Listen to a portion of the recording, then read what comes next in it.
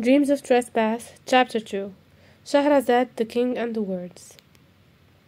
One late afternoon, Mother took the time to explain to me why the tales were called 1001 Night.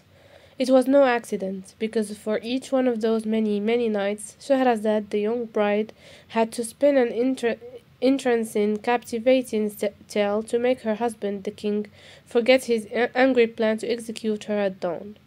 I was terrorized. Mother, do you mean that if the king does not like Shahrazad's story, he will call in his CF, executioner? I kept asking for alternatives for the poor girl. I wanted other possibilities.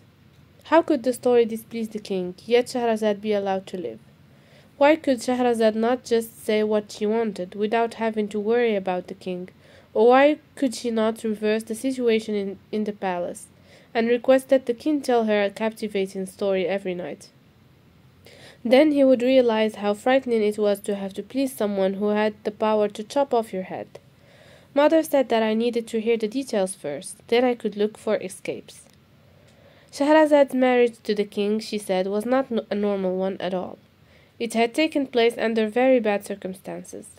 King Shahryar had discovered his wife in bed with a slave, and deeply hurt and enraged, he beheaded them both. To his great amazement, however, he discovered that the double murder was not enough to make him forget his ferocious anger. Revenge became his nightly obsession.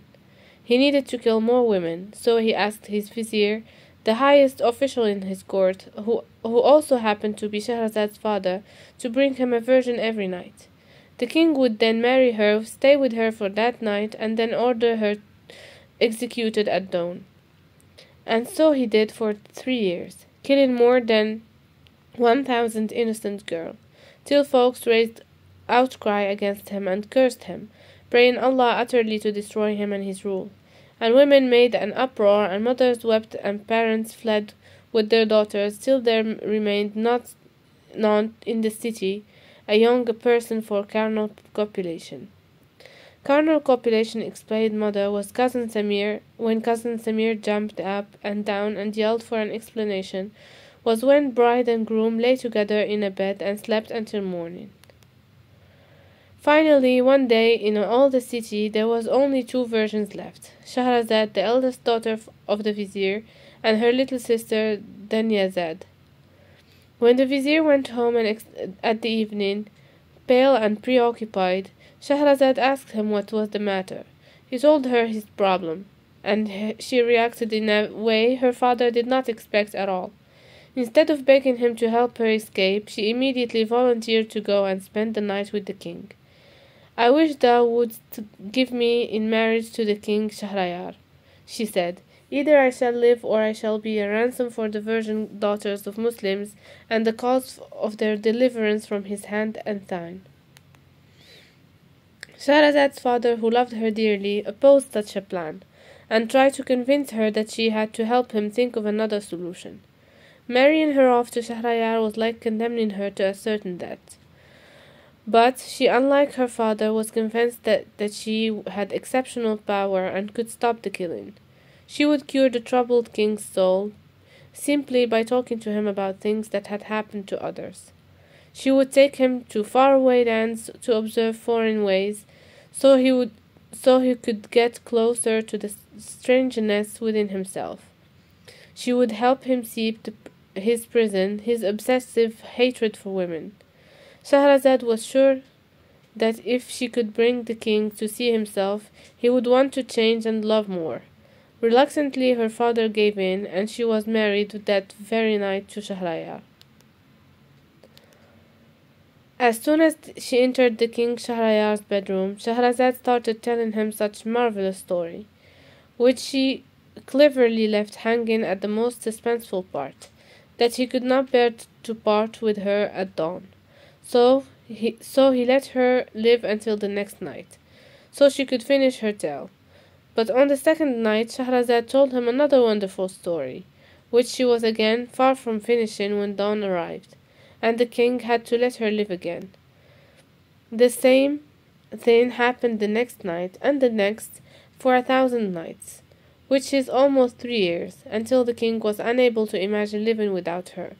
By then, they already had 2 children, and after 1001 nights, he renounced his terrible habit of chopping off women's heads. When mother finished Shahrazad's story, I cried. But how does one learn how to tell stories which please kings? Mother mumbled, as if talking to herself, that was women's lifetime work. This reply did not help me much, of course, but then she added that all I needed to know for the moment was that my chances of happiness would depend upon how skillful I become with words. With this knowledge, Samir and I, who had already decided to avoid upsetting the grown-ups with unwelcomed words, thanks to the radio incident, started training ourselves. We would sit for hours silently practicing, chewing words, and turning them 7 times around our tongues, all while watching the grown-ups to see if they were noticing anything. But the grown-ups never noticed anything, especially on the courtyard level, where life was very proper and strict. Only upstairs were things less rigid. There, divorced and widowed aunts, relatives, and their children occupied a maze of small rooms. The number of relatives living with us at any one time varied according to the amount of conflicts in their lives. Distant female relatives would sometimes come to seek refuge on our top floors for a week when they got into fights with their husbands. Some would come to stay with their children for a short time only, just to show their husbands that they had another place to stay, that they could survive on their own and were not desperately dependent. This strategy often was successful, and they would return home in a stronger bargaining position. But other relatives came to stay for good, after divorce or some other serious problem. And this was one of the traditions father always worried about whenever someone attacked the institution of harem life. "Where will the troubled women go?" he would say. The rooms upstairs were very simple, with white-tiled floors, whitewashed walls, and spare furniture. Very narrow sofas, upholstered with multi-flowers, peasants, cottons, and cushions, were scattered here and there, along with easily washable raffia mats. Wet feet, slippers, and even occasional slipped cup of tea did not produce the same excessive reactions up here as they did downstairs. Life upstairs was so much easier, especially since everything was also accompanied by Hanan, a Moroccan emotional quality that I rarely have encountered elsewhere. Hanan is hard to define exactly, but basically it is free-flowing, easy-going, unconditionally available tenderness. People who give Hanan, like Aunt Habiba, never threaten to withdraw their love when you commit some unintentional minor or even major infraction. Hanan was hard to come by downstairs, especially among the mothers, who were too busy teaching you to respect the frontiers to bother with tenderness. Upstairs was also the place to go for storytelling. You would climb the hundreds of glazed steps that led all the way up to the 3rd and top floor of the house, and the terrace which lay before it, all whitewashed, spacious, and inviting. That was where Aunt Habiba had her room, small and quite empty. Her husband had kept everything from their marriage, with the idea that should he ever lift his fingers and ask her to come home again, she would bow her head and come rushing back. "But he can never take the most important thing away from me," Aunt Habiba would say sometimes. "My laughter and all the wonderful stories I can tell when the audience is worth it." I once asked cousin Malika what our aunt meant by an audience who is worth it, and she confessed that she did not know either. I said maybe we should ask her directly, but Malika said no. Better not, because Aunt Habiba might start crying. Aunt Habiba often cried for no reason. Everyone said so, but we loved her, and could hardly sleep on Thursday nights, so excited were we at prospect of her Friday storytelling session. These gatherings usually ended in great confusion, because they lasted too long. According to our mothers, who were often forced to climb up all those stairs to fetch us, and then we would scream, and the most spoiled of my cousins, like Samir, would roll on the floor and shout that they did not feel sleepy, not at all. But if you did manage to stay until the story ended, that is, until the heroine triumphed over her enemies and crossed back over the 7 rivers, 7 mountains, and 7 seas, you were faced with yet another problem. You were scared to go back downstairs. First of all, there was no light.